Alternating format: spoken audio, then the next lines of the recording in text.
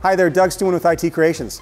Today we'll be taking a look at HPE's 4-socket ProLiant DL580 Gen10 server. There are two 500 series systems, the DL560, which is a 2U chassis, and the DL580, which is a 4U chassis, but both support 4 Intel Xeon Scalable processors.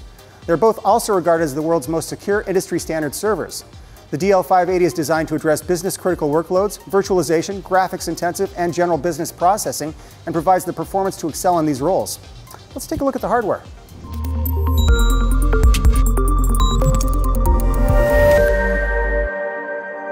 The 4U chassis can support 2 or 4 Intel Xeon Scalable processors, 6 terabytes of memory, and up to 48 storage devices, including 20 NVMe drives. This is a high-density server that offers scalable enterprise performance. With its large memory footprint, it's definitely what you want for your mission-critical workloads for in-memory database applications like SAP HANA. There's also support for NVMe DIMMs and NVMe storage devices for enhanced reliability.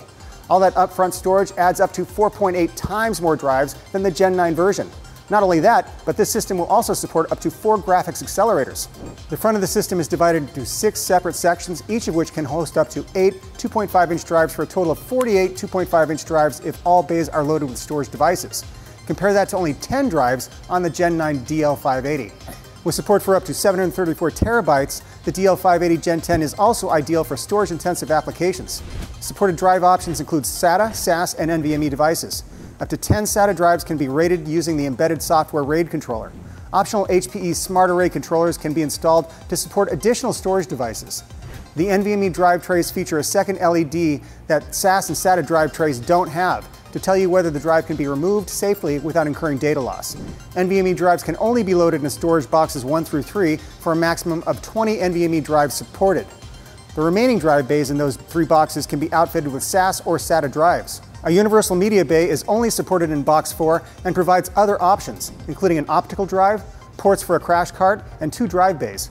Obviously, if you have the whole front of the system loaded with drives, tragically, there won't be room for the universal media bay. Are you interested in the HPE ProLiant DL580 Gen10? For a limited time, you can save up to $500 off the price of a system listed at $5,000 or more. That's right, just click that link to see pricing, and when you're ready to make a purchase, just mention this video. IT Creations also carries all the parts and components to custom configure your system and send it out for next day delivery. Sounds good. The control panel on the front of the system has LED lights to provide system power, health, and NIC status, plus a UID LED. For even more information on the system health, you can refer to the system's Insight display. This optional press and release panel is integrated with the control panel. It shows a series of LEDs that provide status information on the temperature, CPUs, power supplies, memory modules, PCIe risers, and fans. The new and improved Integrated Lights Out ILO 5.0 module features a redesigned HPE chip and updated firmware to provide embedded management and enhanced security on the DL580 Gen10. For managing multiple generations of HPE servers, HPE OneView helps administrators quickly allocate resources where they are needed most. OneView is part of HPE's composable strategy I talked about in our review of the HPE Synergy 12,000 frame review. OneView allows the reconfiguration of server assets to deliver resources where they are needed most, quickly. There are several other security features to protect your data, and I could talk about those, but let's see more hardware. An impressive set of top-of-the-line gold and platinum processors are supported on this system. However, if you want the full memory count of up to 6 terabytes in a 4-processor configuration, you will need Xeon Scalable processors with the M suffix. Only those processors with an M after the model number will support up to 1.5 terabytes each.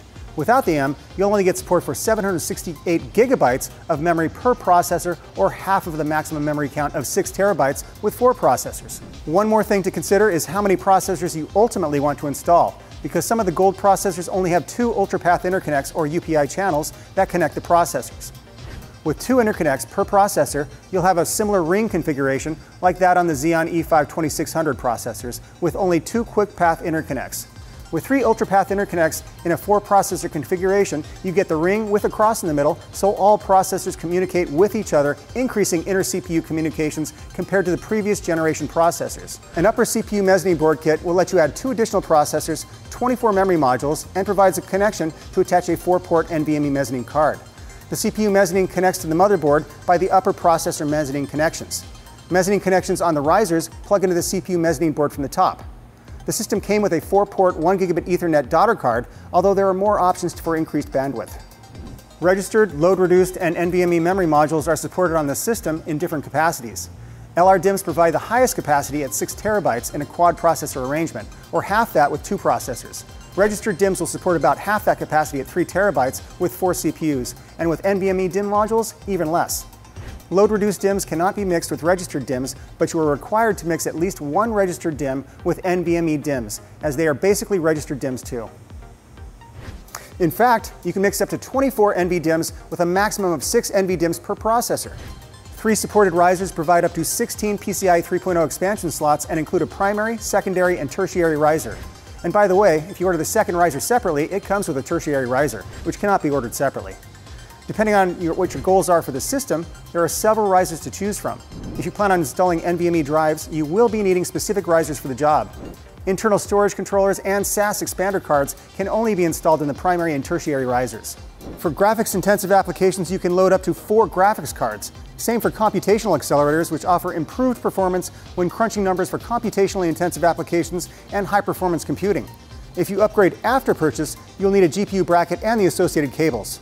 This specific platform has the SmartArray P408IP SR Gen10 controller, which offers performance RAID capabilities. It supports up to 28 SAS drives and transfers data at 12 gigabits per second, plus 2 gigabits of flash-backed write cache. To take advantage of that flash-backed write cache, you will need an HPE SmartArray battery, sold separately. The HPE ProLiant DL580 Gen10 is your mission-critical go-to system, supporting up to 4 processors, 6 terabytes of memory, and up to 734 terabytes of storage in a 4U chassis.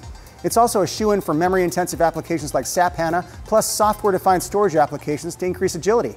Although if you don't need all of that storage, you can always go with the DL560, featuring a 2U form factor with much less storage but still delivers the same compute and memory credentials.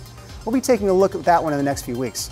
In the meantime, if you have any questions on this platform or any other, just post them in the comments section below.